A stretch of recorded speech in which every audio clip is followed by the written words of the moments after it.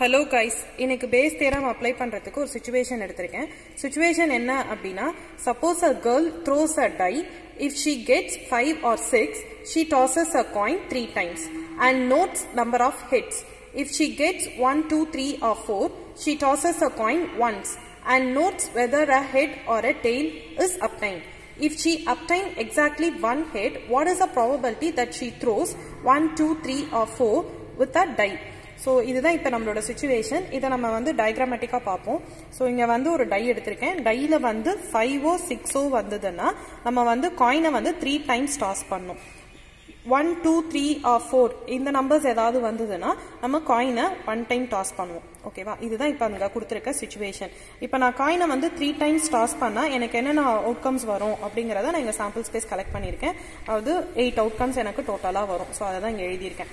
அதே மாதிரி 1 டைம் நான் டாஸ் பண்ணனா எனக்கு என்னென்ன அவுட்கம்ஸ் வருமோ அதையும் நான் இங்க எழுதி இருக்கேன். சோ இப்போ நான் என்ன பண்ணுவோம், ஃபர்ஸ்ட் எனக்கு வந்து டைய த்ரோ பண்ணி நான் 5 or 6 எனக்கு கிடைக்க போகுது, இல்லனா எனக்கு 1ல இருந்து 4 குள்ள ஏதோ ஒரு வேல்யூ கிடைக்க போகுது.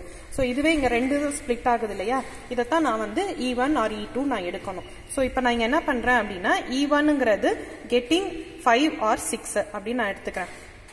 சோ 5 ஓ 6 ஓ எனக்கு கிடைக்கிறதுக்கு வந்து சான்ஸ் 2 இருக்கும். டோட்டல் சான்சஸ் வந்து 6. சோ probability of E1 வந்து எனக்கு என்னவா இருக்கும்னா 2/6 ரெடியூஸ் பண்ணா எனக்கு 1/3. அதே மாதிரி எனக்கு E2ங்கிறது வந்து கெட்டிங் 1, 2, 3 or 4.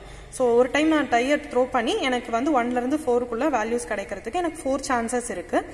டோட்டல் வந்து 6. சோ P of E2 வந்து எனக்கு 4/6. இத ரெடியூஸ் பண்ணா எனக்கு வந்து 2/3 கிடைக்கும். இப்போ எனக்கு Aங்கிறது என்ன அப்படின்னா எக்ஸாக்ட்லி 1 ஹெட் வரணும் அப்படின்னு அவங்க சொல்லியிருக்காங்க. சோ அப்ப Aங்கிறது என்னவா இருக்கும்னா கெட்டிங் எக்ஸாக்ட்லி 1 ஹெட். இதுதான் என்னோட A. அப்ப கண்டிஷனல் ப்ராபபிலிட்டி அப்ளை பண்ணுவோம்.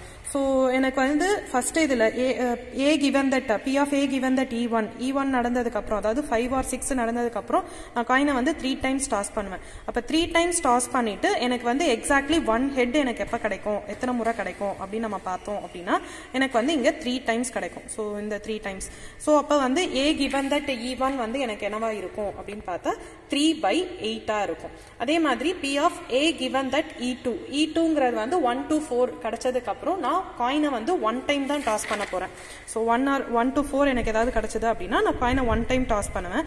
சோ அப்படி 1 டைம் டாஸ் பண்ணும்போது எனக்கு ஹெட் வர்றதுக்கு எனக்கு இங்க ஒரு சான்ஸ் தான் இருக்கு. சோ எனக்கு இங்க ப்ராபபிலிட்டி பார்த்தோம் அப்படின்னா 1/2.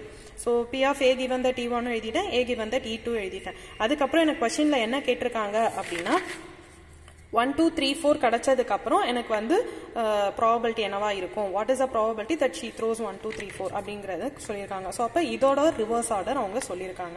அதாவது A given that E2 ஓட ரிவர்ஸ் ஆர்டர். அப்ப நான் என்ன ஃபைண்ட் பண்ணணும் அப்படின்னா P of E given that A நான் ஃபைண்ட் பண்ணணும். சோ இதுக்கு வந்து ஃபார்முலா P of E2, அதாவது இங்க என்ன இருக்கோ அதை முதல்ல எழுதுவோம். அதுக்கப்புறம் இதோட ரிவர்ஸ் ஆர்டரை நம்ம எழுதுவோம். So P of E2, P of A given that E2 இதுதான் என்னோட நியூமரேட்டர்ல இருக்கும். அப்புறம் டினாமினேட்டர்ல வந்து என்னோட டோட்டல் இருக்கும். சோ ஆல்ரெடி நம்ம எல்லா வேல்யூஸும் ஃபைண்ட் பண்ணி வச்சிருக்கோம். அந்த வேல்யூஸ் எல்லாம் நான் இங்க ரீப்ளேஸ் பண்ணிருக்கேன். இப்போ இங்கேயும் பாத்தீங்கன்னா டினாமினேட்டர்ல 3 into 2 இருக்கு, இங்கேயும் 3 into 2 இருக்கு, இங்க 3 into 8 இருக்கு. இந்த 8 வந்து நான் 2 into 4 ஸ்ப்ளிட் பண்ணிக்கிறேன். அப்படி பண்ணனா எல்லாத்துலயுமே இந்த 3 into 2 இருக்கும் இல்லையா, அது வந்து கேன்சல் ஆயிடும். சோ பேலன்ஸ் என்ன இருக்குமோ அதை மட்டும் நான் இங்க எழுதி வச்சிருக்கேன். அதுக்கப்புறம் இதை வந்து நீங்க எல்சிஎம் எடுத்துக்கோங்க. சோ 2 into 4 வந்து 8, 8 plus 3 வந்து 11. சோ 11/4. இங்க கீழே மட்டும் நான் எல்சிஎம் எடுத்தேன் அப்படின்னா எனக்கு இந்த மாதிரி ஒரு ஃபிராக்ஷன் கிடைக்குது. அதுக்கப்புறம் நான் இதை ரெசிப்ரோக்கல் பண்றேன். சோ 4 வந்து மேல போயிடுச்சு அப்படின்னா 8/11. சோ இதுதான் என்னோட ஆன்சரா இருக்கும் ஃபார் திஸ் ப்ராபபிலிட்டி. இந்த வீடியோ உங்களுக்கு பிடிச்சிருந்ததுன்னா லைக் பண்ணுங்க, ஷேர் பண்ணுங்க, சப்ஸ்கிரைப் பண்ணுங்க. மறக்காம கீழே இருக்கிற பெல் ஐகானை கிளிக் பண்ணுங்க. தேங்க்யூ.